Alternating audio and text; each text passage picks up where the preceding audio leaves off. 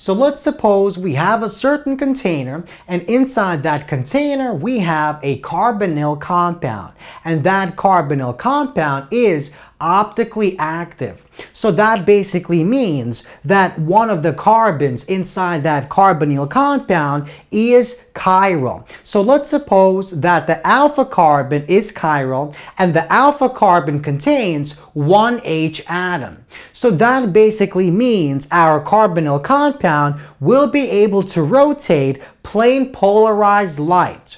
So let's suppose that this is the molecule that we're talking about. This is one example of a carbonyl compound that is capable of rotating plane polarized light. Now, this carbon, which is the alpha carbon, contains one H atom, and it also is the chiral carbon. Now, when our carbonyl compound undergoes the enol reaction in which it forms the enol, as soon as the enol is formed, the reverse reaction will begin to take place. And we're going to reform our carbonyl reactant, our carbonyl compound. Now, when the reverse reaction takes place, we're not only going to form one type of enantiomer, we're going to form both types of enantiomers. So if we begin with the R enantiomer, and initially we only have the R enantiomer, eventually when the reaction takes place and equilibrium is achieved between the carbonyl and the enol product, we'll form the S and the R enantiomer. So we're going to have a racemic mixture, and the racemic mixture will not rotate plane polarized light, so it will not be optically active. So basically, as long as carbonyl compounds have an alpha hydrogen, as in this case we have the alpha hydrogen, they can undergo enol reactions and eventually will equilibrate between the enol product and the carbonyl reactant. And in such a case, optical activity will be lost as long as this alpha carbon is the chiral carbon and this alpha carbon contains one hydrogen atom. So it has one alpha hydrogen. So the question is, why does this take place? Why do we have racemization reaction taking place when our enol is produced? Well, to answer this question, we have to take a look at the reaction mechanism. Now, there are two conditions under which this enol reaction takes place. We either have the base-catalyzed racemization reaction or the acid-catalyzed racemization version. In this lecture, we're going to focus only on the base-catalyzed reaction. We're not going to look at the acid-catalyzed reaction because it's basically the same exact thing. So let's begin with our initial reactant. Let's suppose inside that container we only have this reactant. Our reaction has not taken place.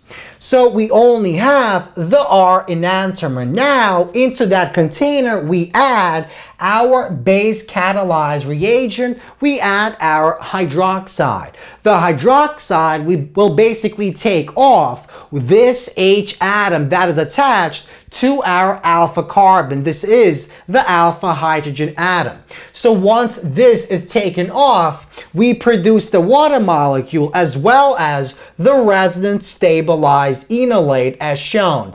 In the second step, when we actually form the enol, this water molecule basically protonates this oxygen, places the H atom on the oxygen, and we form this enol and we reform our base molecule, this hydroxide. Now, as soon as the enol is formed, we begin the reverse reaction. Now, in the reverse reaction, what happens is this same base, the hydroxide, takes away the H, and we form this molecule. Once again, we form the enolate. So we have these two resonance stabilized structures. Now, in the final step, to basically reform our reactant, the carbonyl compound, what happens is the lone pair of electrons on the carbon, this carbon, basically grab an H atom from the water molecule that is formed in this step. So when this hydroxide grabs the H, we form the water molecule. Now, the thing that we have to notice is this open carboanion, this carbon, contains two lobes, and either the top lobe or the bottom lobe of this orbital of the carbon can basically grab our H atom off of that water. Remember, this orbital basically represents the probability of finding our two electrons. So the electrons can be found in this orbital, or they can be also found in this bottom green orbital.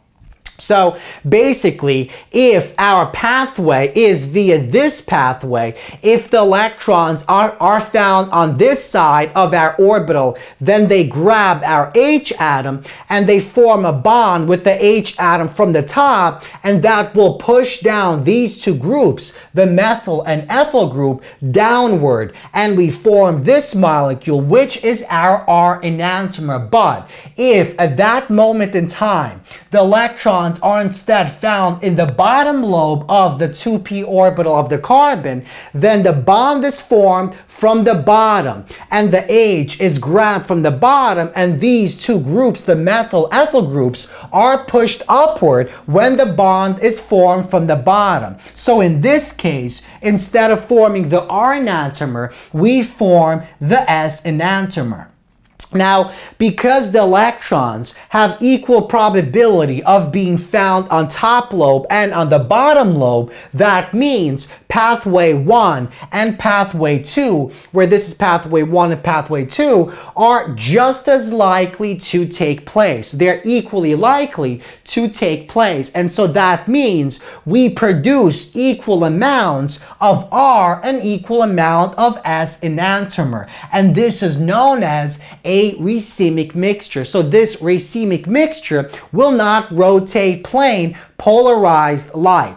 Well, actually it will, but what will happen is the following. The R enantiomer will rotate light a certain degree measure in one direction, and the S enantiomer will then rotate that same light an equal measure but in the opposite direction. So the net result is no rotation of plane polarized light, because we have equal amounts of both enantiomers. We have a racemic mixture. So in the base-catalyzed version of the racemization reaction of the carbonyl compound, we see that the electrons on the carbon are just as likely to grab the H atom from the top as they are to grab it from the bottom. So at the end, we produce equal amounts of both enantiomers, and so optical activity is lost. Now, the same exact result can be obtained if instead we use the base-catalyzed racemization version. Now, we're not going to go into detail about that on that reaction, because it's exactly the same. So, once again, this racemization reaction only takes place as long as our carbonyl compound has the chiral carbon on the alpha position, and this alpha carbon contains one H atom. Only then will our racemization reaction take place.